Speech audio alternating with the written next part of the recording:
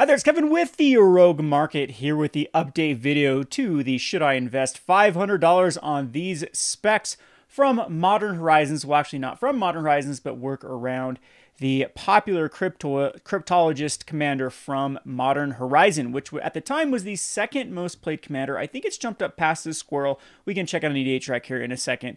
But this ended up being a pretty good investment, and let's see how well we are doing here. A couple weeks after, we picked these up. So I did spend about $500. Mainly, the big bulk of them was on about 200 Shimmer Dragons between the $2 to $3 mark. And so I do have quite the supply of Shimmer Dragons. The other big purchase was in buying up what I could of the Erdwald Illuminators in the foil. I did buy up some normal Illuminators thinking we could get an uncommon that might be able to reach 50 cents or $1 and then start buy listing for 25 cents.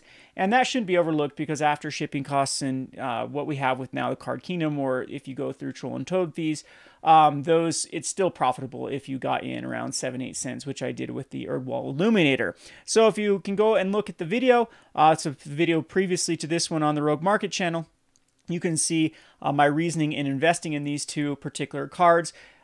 Sometimes I like to go wide, meaning I like to invest in like a couple play sets of every card that work with cards that are coming out. Other times I like to go deep if I do identify a card that is undervalued comparatively speaking to the supply and how much demand it should create. So that's what I did with both the Shimmer Dragon and the Erdwald Illuminator. Kind of wishing I would have got a little more wider on like the Illuminator type specs, all the other things that worked with clues or investigate. But I did decide on mainly the foils, but I did go, little transparency, I did go pretty deep on the normals, and the normals really haven't paid off yet. I'm hoping though that another clue or another investigate type card comes out in the future, possibly even with a 2-3 sets down the road, they make another commander that actually does work with investigator and mechanic that does Illuminator does not get printed in that, then possibly we could have this card finally outstretching the supply. The kind of the tough thing with these uncommons from back during the Shadows of Innistrad era is uncommons were very, very common in the scope of things because we were still opening up a lot of the draft booster box products, and drafts were huge back in the day here. And what we're seeing right now is the opposite effect happening, is cards like the iteration, the expensive iteration, or there's even in the Sprite Dragon, there's quite a few uncommons that have reached the $10 for some of these $10 uncommons, which is unheard of in this day and age. And I think it goes to show that most of the money is being gobbled up by like the collector's edition. So instead of having these bulk amounts of cards out there, we're actually having a bigger spread of like rares and mythics not being as rare comparatively speaking to uncommons or commons were in the past.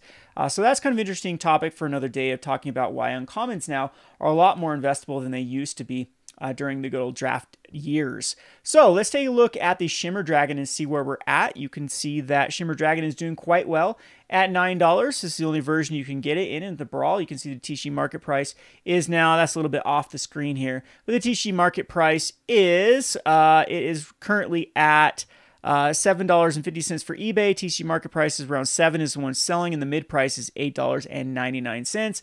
We can go over here to the TCG player, and we can see that the first page does have a few listings here around, but if you actually add up the shipping, this one would be 10, this one's also 10, this one's 9, this one's also around $10. This is the first free shipping over 30 is at 2 copies at $3 if you were to get in on the over 35 shipping from this particular vendor. So reality, if you're going to be buying multiples of these, you're going to be paying more than that TCG mid with the shipping included. You're more likely going to be around the $8 mark. There are only 40 listings of Shimmer Dragon on TCG Player, which is a very good sign for the card. And if you look at the 4 or more, there isn't very many listings for the 4 or more, just 9 listings in this little right here. It's starting to get competitive. I did set the benchmark though. We were the only one under $10, $9.99 for a while here, and it looks like people are going to undercut me. So I don't know where my exit point's going to be. Like I said, I do have a reasonable amount of these, like 100 of these cards, because I did go between $200 and $300, I think was my investment point for Shimmer Dragons. I think I have a little bit over 100 copies of these, so I might actually undercut this Heartless Cards person and get around the $8. I think the $8 still puts, after about 18% fees and shipping, still puts me way, way profitable for the, especially if I can sell them in multiples. then it's very, very profitable for the Shimmer Dragons. The biggest problem with like TCG Player with rares under $4, under about $4 or $5, is it's actually just the listing fee that they charge, or just the transaction fee.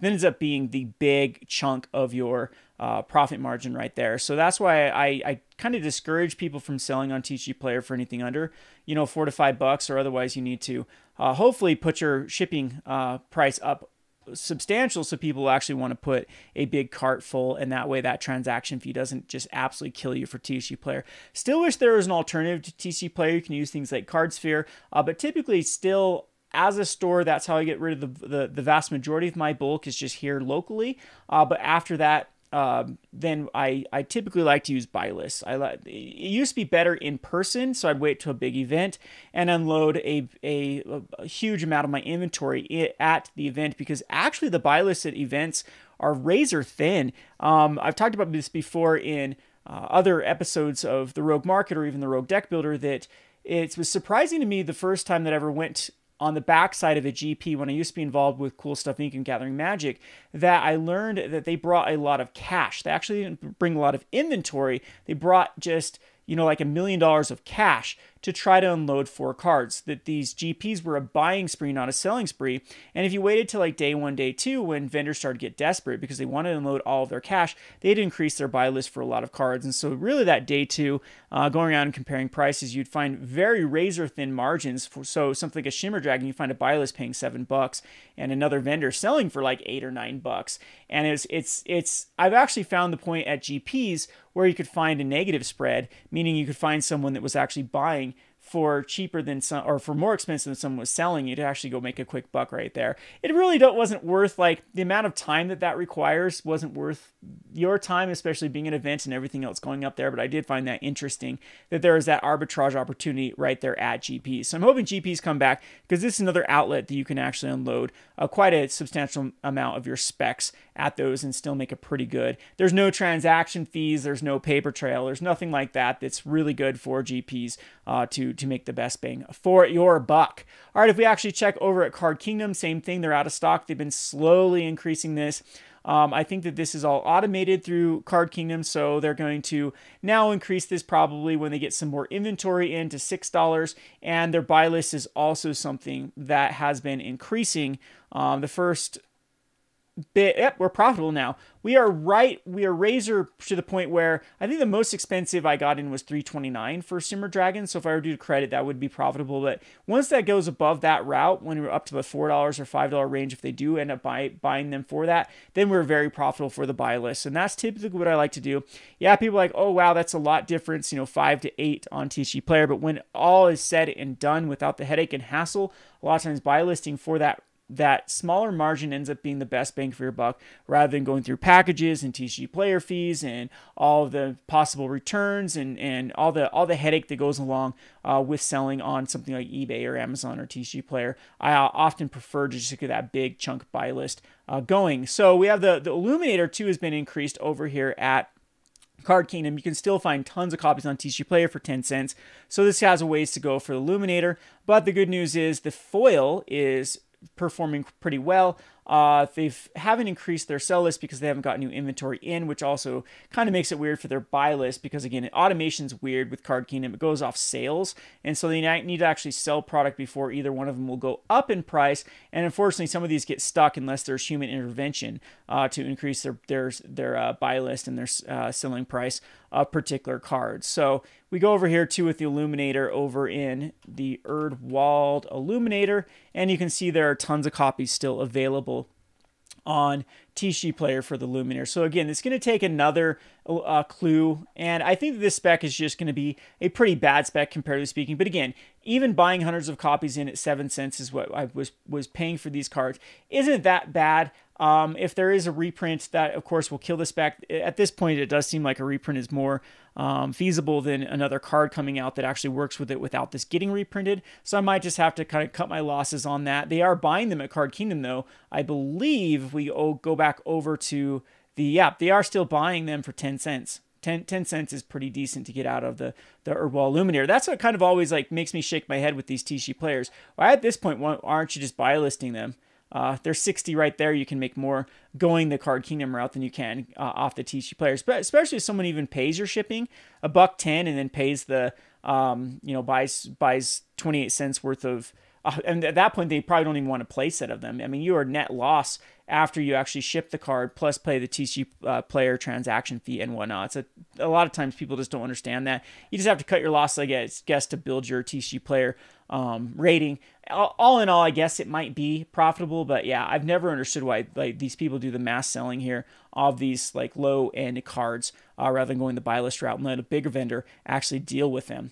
All right, so that's all I have for this particular video. I think in the next video, we are going to take a look at some of the cards from the Adventures in the Forgotten Realms. Let's just take a quick one right now and see which ones that are actually seeing the most play. So we have, first of all, we have Tiamat that is seeing the most amount of decks that are being listed on EDHREC.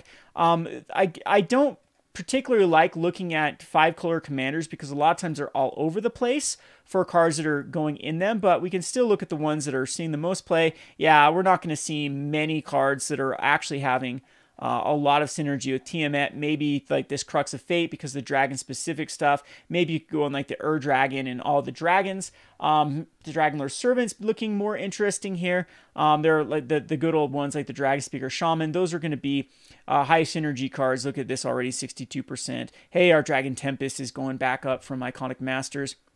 And we have some other ones that we might be able to identify some low supply versus the demand that this is going to create. But typically this is what happens in 5-color. Maybe this, so is this actually a huge dragon theme? Maybe we should actually read it. So when Teammate enters the battlefield, if you cast it, search your library for up to 5 dragons, not named Teammate, that have different names, reveal them and put them in your hand. Okay, so this is like a Niv Mizzet type card that's going to go get dragons. So yeah, you're going to want to get the dragons that then start to have the Wombo combos. There are a couple of two card combos with like a Tarka, giving dragons double strike, and then there's another dragon that also works with a Tarka, doubling their power, I believe, or just a Tarka. So this one's poised to probably raise because this is going to go in the vast majority of the decks, and then we have your typical one like Terror of the Peaks, like Lathliss, that are going to go in here. Dragonlord Kolgun hasn't had a reprint. This is actually pretty interesting there. And then your usual suspects like the Herald's Horn, that's going to be good.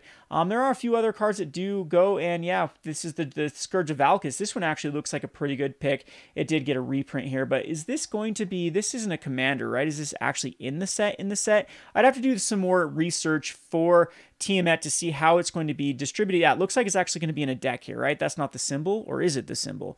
Again, we'll have to do some research before I start saying, hey, buy this card, because if that's the case, if this is going to be a pre-con, you got to assume that many of these dragons are going to be printed in this deck, and then there goes their chance of actually being viable specs. So maybe we'll take a look at Tiamat as a potential card here.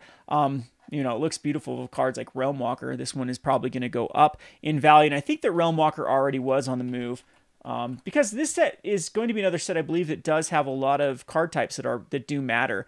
Yeah, that's another thing too. All the cards from Zendikar, like the Cleric Rogue, all the ones that worked off the party, I wonder if they're going to have a lot of synergy. We'll have to keep wait and see if they do, because those, of course, are just dust specs at that point. But yeah, it does look like Realm Walker. I think Realm Walker is just a good spec anyway, but the potential for Realm Walker of getting a reprint is very, very high. I think this is going to be an evergreen card in many commander decks going forward. They're just going to shoot it in when they can as a card that can go in a deck. So we'll be looking at that. We can look at some of the minor or the other commanders that are seeing play. I typically do like these ones a little bit better because they are more streamlined of what they're going to be put in the deck. So this Drizzt does double strike when it enters the battlefield. Create a legendary 4/1 green cat. Whenever a creature dies with power greater than Drizzt's power, put a number of +1/+1 counter on Drizzt equal to the difference. So right off the bat, I think that this is going to be a +1/+1 counter deck. Let's see how people are going to actually run them with like Hardened Scales. Is going to be one of the most played cards in here. It looks like Greater Good. Yeah, that's an interesting one with Greater Good because, yeah, you do want to sacrifice creatures. Yeah, whenever creatures have had power greater. Yep, Greater Good is probably poised for a spike here. Eldritch Evolution 2 looks super, super good here. And some of these cards like Galta, yeah, those look pretty good. Any big dumb green creatures I think are going to be very well positioned for this particular commander, and any of the usual sack outlets. So definitely Greater Good is the standout card. And again, is this a card that's actually in the set? It actually does. This does look like the set symbol. or is it going to be getting some sort of support as far as a commander deck that synergizes with it, and then these cards just end up getting printed. But that would be definitely my pick right off the bat. That's what EDH Reg a lot of this times is just duh. It's just duh stuff. Greater Good, low supply from Battle Bond. That's been definitely enough time for Greater Good. Greater Good's had some massive spikes in the past too. So we have Double Masters. Okay, so Double Masters, it was reprinted, and so it does have quite a bit of supply here. It does seem like it's been flat, which is a good sign. It hasn't been going down. So usually like a card that's been reprinted as quick as Double Masters, if it's still going down, you know that it's still maybe got a ways to go. But yeah, it hasn't seen a print. It's not on the list, which is good for it. Just 9th edition, Urza Saga, Double Masters, and Battle Bond, all of them are quite low in supply in the scope of things. Like none of these are the same as something like a modern standard set. Like this is all pre-modern standard sets and 2 specialty sets in the form of Double Masters and Battle Bond. So I think that this Greater Good is an absolute just duh of a spec right now. And that's what you want to actually look for when picking these Shimmer Dragons. Like, not to toot my own horn, even though I do love to toot my own horn. Shimmer Dragon wasn't something a Savant had to pick. It was just so duh. You just looked at the cryptologist and what cards he wanted in it, looked for a low supply card that was comparatively speaking lower supply from the other cards that were going in them, and pull the trigger on that particular card. So yeah, there's some goodies here. There's some absolute goodies for this particular commander. I think it's going to be a pretty popular commander too. I would say that things like the Hardened Scales are probably poised to go up too. Anything that works with +1 counters or utilizing +1 counters will probably want to be in here. And then all the cards that do have easy ways to create big creatures. There you go, the Primeval Protector, that you can get a 10/10 out and then sack it with like a Greater Good. But Greater Good seems to be the card for this particular one. So I'd also look at the artifacts. So we have like the Phyrexian Altar and the Ashnod's Altar. Those also might be something that work with it. Or any other green or white sacrifice card. I'm not really anything coming off the top of my head that actually works with sacrifice from green or white, but there might actually be some. The other thing I look for is like hidden gems, ones that people have forgotten about, that then you can pull the trigger on and then go in here. So it's like some obscure card that allows you to sacrifice a green creature for something. Yeah, I think I remember one. Wasn't there one that actually you gain life and drew cards equal to the sacrifice creatures? That's toughness, though, I believe, is what I'm thinking of. It's like a card from an M set. Someone in the comment sections can find it for me. There it is. There we go. Life's Legacy. So additional cost to cast it, you sacrifice a creature, draw. Oh no, you draw cards equal to the sacrifice creature's power. Life's Legacy. Here's another one that is just absolutely going to be a shoe-in for this card. Then we saw like the Eldritch Evolution, Birthing Pod will probably go in here. Let's see here. You have some of these that you can cheat into play and then sacrifice, and then in the turn, those are going to want to go in here. Utility artifacts. Yeah, Great Henge will probably, of course, want to go in there, but it's kind of very evergreen. Mirari's Wake, again, here's another commander that perfectly synergizes with Mirari's Wake. I know that just got a reprint in the old school border. Yeah, we got Hardened Scales, Branching Evolution, which puts more counters on them.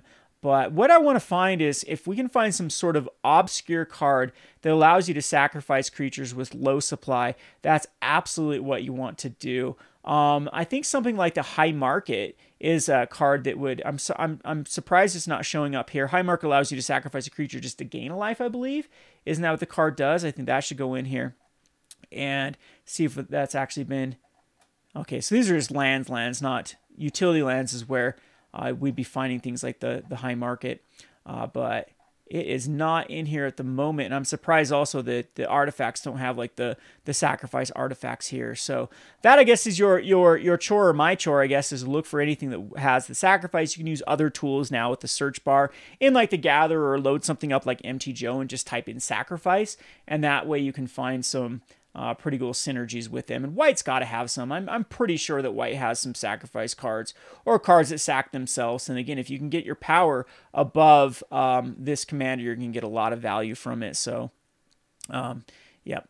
So I guess it's only putting the difference, though. Maybe it's not. Oh, it is Double Strike, though. So it's a Voltron commander that wants to get bigger by sacrificing big fatties. So, yep.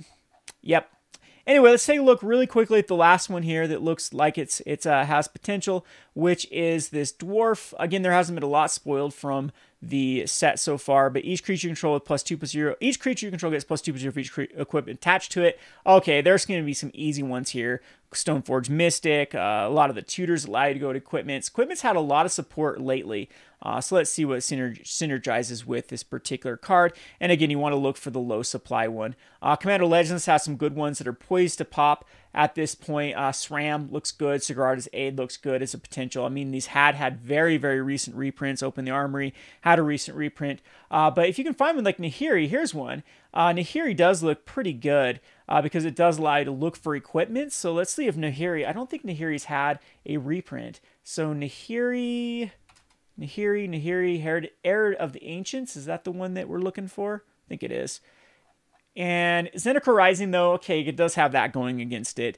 It does seem to be flat, which is good. It's not going down anymore. But the problem with Zendikar Rising is like a Khans Tarkir, or it's like a... yeah, Khans Tarkir is a good one, because all the money from Zendikar Rising got funneled into those fetch lands, in the collector's editions and all the other box toppers. The box topper is going to eat up the vast majority of the money. So it's going to take a long time for Zendikar Rising to go up in value for anything that's not called a fetch land. So this one, though, does seem, comparatively speaking, quite low. They did print the hell out of collector's editions, so I'm assuming this is why it's so inexpensive, is you do have the Zendikar Rising foils that are just... probably more inexistent than the non-foils, just because of the collector's edition, the ability to get those. So Nahiri, though, does look like a pretty decent spec for the Bruenor. And there are some other good goodies here that haven't had reprints for a while, like the Stonehero Giant. I believe this is either mystery or in the list. But even things like Halvar God of Battle could be poised to go up, and some of these other lower supply ones that do synergize well. What else does he want to do? Is there anything else this guy wants to do? You may pay 0 rather than pay the equip cost for your first equip. Okay, so any equipment that has a high equip cost is going to want to go in this one as well. There's your little Blackblade Reforged, even though it does allow legendary creatures to get equipped. Your Colossus Hammer is probably going to go up again. It's still a Pioneer deck that is pretty popular. There are something like the Argentum Armors that have high equip costs. Yeah, the high equip cost ones, the ones I'm looking for, and all the other support cards that go for tutoring or looking for them are probably poised to go up in this particular list as well. Yeah. Wow, Steel Shepherd's Gifts up to 25 bucks already, huh? That is pretty crazy. So those are the ones I'd be looking for. We'll keep our eye on the Forgotten Realms spoilers and see other ones that might be more popular than these two. But all in all, these top 3 probably should have a lot of demand for these particular cards. Other people are already putting out deck lists. These are also a good way if you find a big YouTuber that's throwing out a deck list for these ones. That's also going to lead to spikes. And again, you want to look for some that might be some obscure cards. Metalcraft that could work with this. Lands that have utility that actually are able to work with this. Those are the type of cards that I think are pretty decent specs for Sunforger. There's a good one. It's pretty low supply, comparatively speaking, and I know it's had some reprints even recently. But we'll go a deeper dive in these in the future and see what we can come up with. I hope you enjoyed this video. Yeah, so keep an eye on this for an update video for the Forgotten Realms. I'm probably going to go ahead and start selling my Shimmer Dragons. So just a little bit of a heads up there. If you want to undercut me, now is your time, because I'm going to start putting my supply back on the market. This has been Kevin with the Rogue Market. Thanks for watching.